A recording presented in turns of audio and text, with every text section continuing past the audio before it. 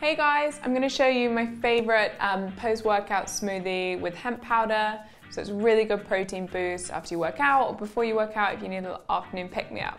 So we just put a little bit of almond milk in. This is for 2 people, so it's going to be your base.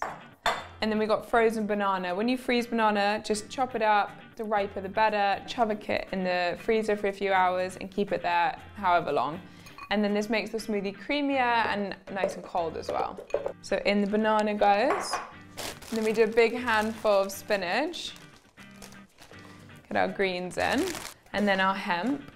So we want a couple of tablespoons of that. And then a little bit of almond butter as well, just to up that protein. And then we add a little bit of honey, just adds a nice sweetness. A little bit of vanilla, just again, it complements the honey and the flavor is so lovely.